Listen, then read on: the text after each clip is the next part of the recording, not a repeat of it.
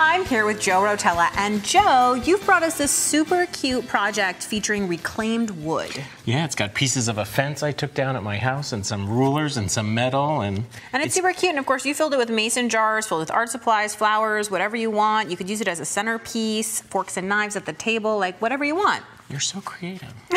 You're the one who made it, and you're going to show us how to make it too, right? It's easy to make. So this is actually a piece of redwood fence that I took down from my backyard. It has this beautiful distressing that's real, not fake, from years of being outside. Now, it was a little wider, but the edges were kind of chewed up for being a fence for 50 years, so I did a rip cut. A rip cut is when we're cutting with the grain, and that's when you use the fence. So you can actually see how it would have gone right in here. Oh, so when you talk about a fence, because not everybody knows how a table saw works, the fence is this guide, which is helping you create a rip cut. To give me a nice straight edge the whole run of the lumber. Okay. So I've got this already knocked down to the size I want. Now we want to cut across the grain, which is a cross cut. You never use a fence with the cross cut.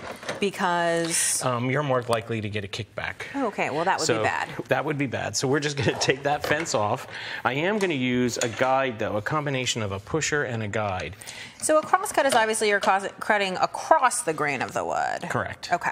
So we're going to go this way, and I'm just going to cut the two sides. Okay. Now what's cool is that this is connected to a vacuum, so it's going to extract all the sawdust, or a big part of it. So we don't have to wear masks or anything. And I've got to put my safety goggles on. That's what's great about these desktop tools or bench tools. They're so small, and they're meant for a place where you don't want all that sawdust. Okay.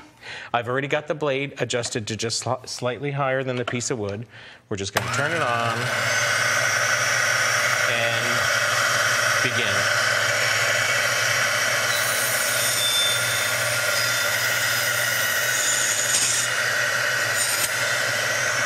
Side number one.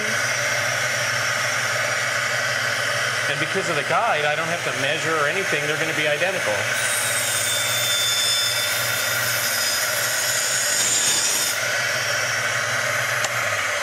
Side number two. You always make woodworking look so easy. And I've already cut the long piece. It's about 10 inches long. Okay. We're ready to join this, and we're going to use an adhesive that works across lots of different materials. Do we need to sand these or anything like that? Not a bit. Oh, I think they're pretty smooth as is, and I like the rustic part.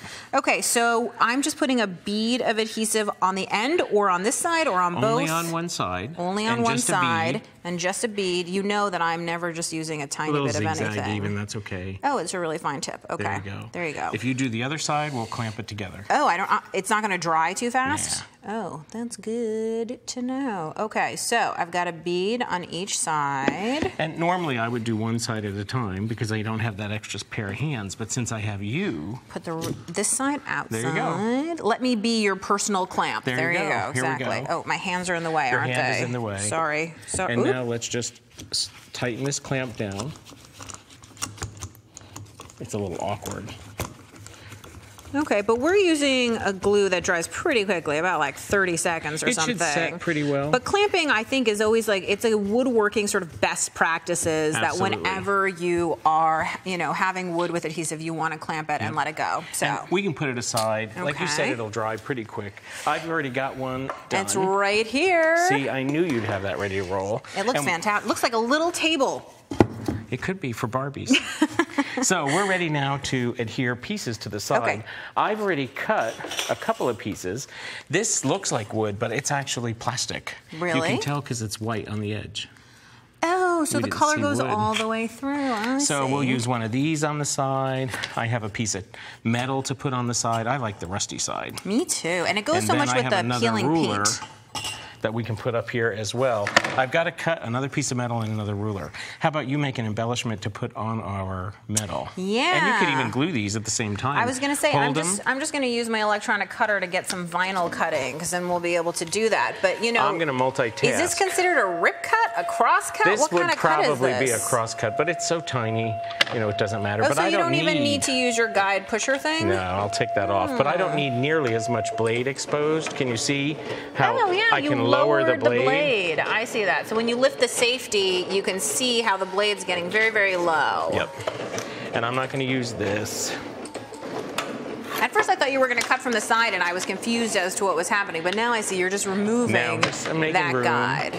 Anything you can get out of the way is good from a safety standpoint. Yes. So I'm So what are you measuring? You have one that you know is the right length, so you're just measuring it out. Okay. And I am going to use the same guide just to help me push the thing. Okay. But I'm not using it in terms of any kind of Oh, I see. So you're using the pusher portion of it, but not the guide portion of it. And I'm just lining it up with my pencil mark.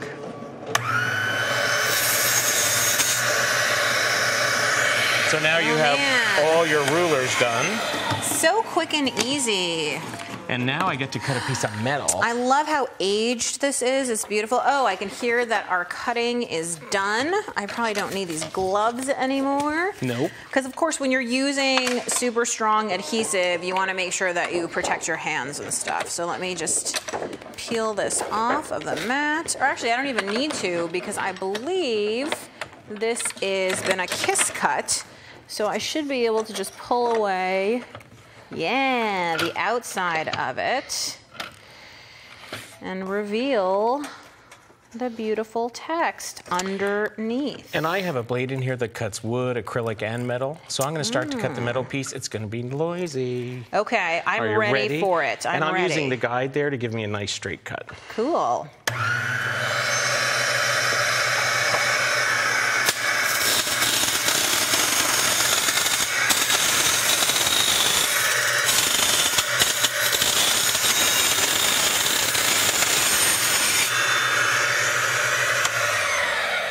Ta-da!